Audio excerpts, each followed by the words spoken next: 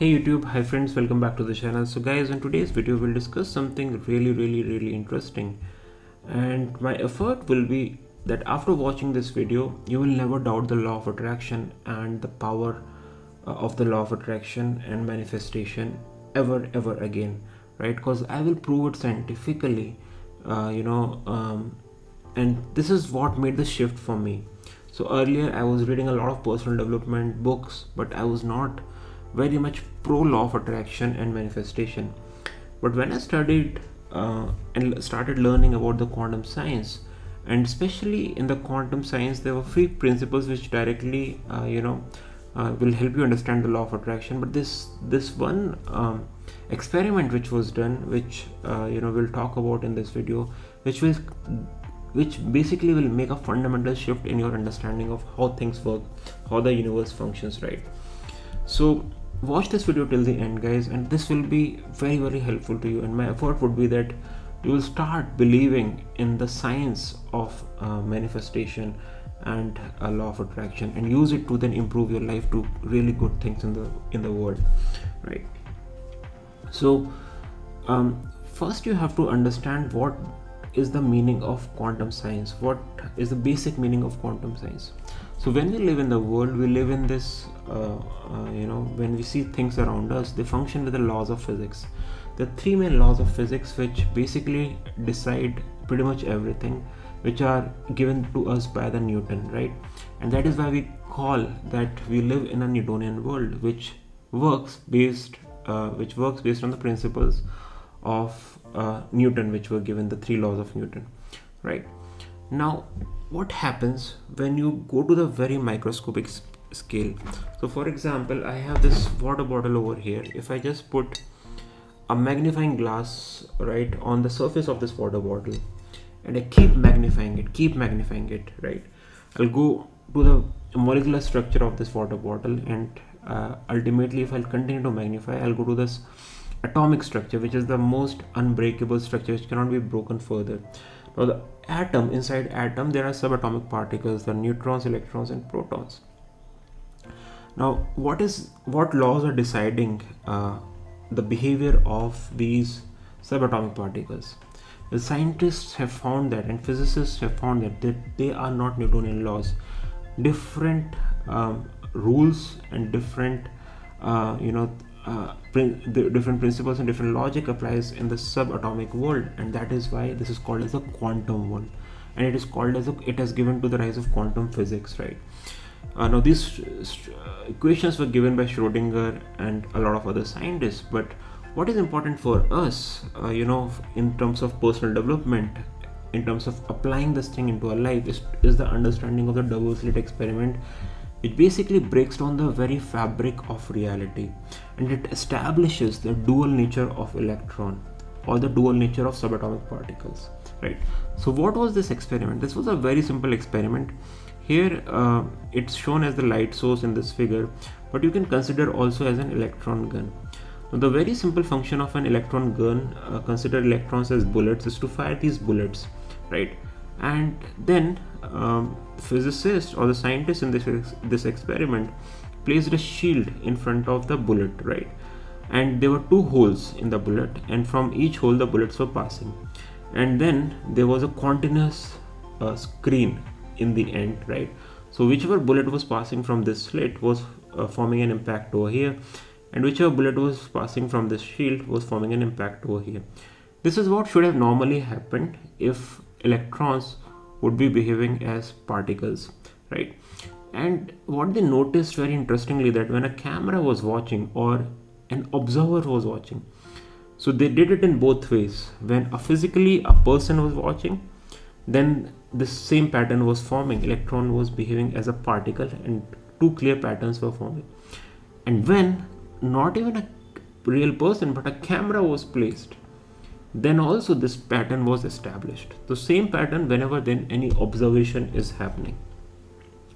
Now something really interesting happened, which basically amazed everyone, the entire scientific community. When they removed the camera and the person, and the electron gun continued to fire, this is what happened. The same electron gun was firing from both these slits, but what they saw was not two bands but multiple bands. Now guys, this is very important to understand over here, that on the screen multiple bands were formed, and they can only form if there is an interference. Now interference is a characteristic of the waves, not particles. So whenever a wave is passing through this, right, it is breaking down into sub waves, right?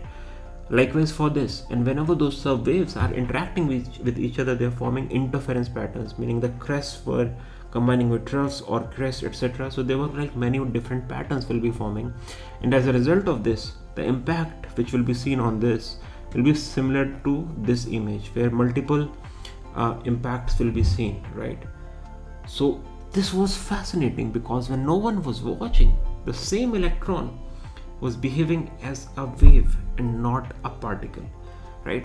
Now this was then again done, and even I had done this in my 12th class in the physics lab, right? This experiment with lasers, where we did the same thing pretty much with the laser, but we established the interference pattern. We didn't do it with the person watching, right? Because light is known to behave, the photons are anyway the waves, right? So we were doing this pretty much similar thing, where we were showing in a 12th class experiment the interference pattern, but the one which was happened on electron was fascinating. And now this basically goes on to say, whenever you're observing things, you're creating reality, but whenever you're closing your eyes, it's nothing. It's basically a wave of possibility. Now think about this, guys. Although I have mentioned this in my previous video somewhere, but think about it. This is so important, and this can be so life transforming. Meaning, when you close your eyes, the world ceases to exist. There is just a wave of possibility. It's wave, it's not particle. And now, since it is wave, it can be changed. The form of it can be changed with a strong enough intention. And this is why Dr. Joe Dispenza comes in, because his whole teaching is based on this very foundation of quantum physics. And that is why he teaches us to become very, very, very strong observers. Now, here one argument which came from scientific community was that, although this observation, now what do I mean by observer? So this very act of observing and collapsing of the wave functions into particles, which was happening in the double slit experiment, is named as the observer's effect. Now, the concern here from the scientific community was that the observer's effect is very well applicable when it is applied on the subatomic particles, but not in the Newtonian world, which is the 3D world which we are living in, where not the subatomic world but the bigger world, like where we live in. It does not apply. The observer's effect does not apply. Well guys, we have seen that, and this is how Dr. Joe Dispenza explains it. We have seen that, and it has been proven now, that it applies in the quantum world. In quantum world, basically when applied, when there are like billions of atoms are forming us, right? So we are also a creation of the quantum world. And if it applies to quantum world, it applies to us as well. And what if we become a very strong observer? If we are a weak observer, just observing for a minute and then doing then throughout the 99.99% of the day we do our regular activities determined by the same beliefs and behaviors coming from the past, we will not change. But what if we become very strong observer? We do our meditation, we do our practices, we do Ho'oponopono, like the way I teach, right? 15-20 minutes we do it with spaced repetition. What if we do this? We will become at least mid-level good observers. And with that level of observation, what is the change what we can do? We can do really, really big change in our life. And that is why we see all these crazy stories. People who just try visualization, people who just try affirmation and mental picture making, people who just try Ho'oponopono for a week to 10 days report amazing results. And that is exactly because the reason why, and the proof is right over here. It's because they become strong enough observer, right? And when they introduce an intention, then they're collapsing the wave functions to create that reality. And over time, the change is so subtle that we don't even know that the change has happened, and we're living in the world, the new world which we have created. Alright guys, so this was the pivotal point when my belief in law of attraction and manifestation was like, this was the aha moment. Oh my god, like this thing is real, like it has been proven by physics, and now it all makes sense why visualization would work, why why affirmations would work, why mental picture making would work, right?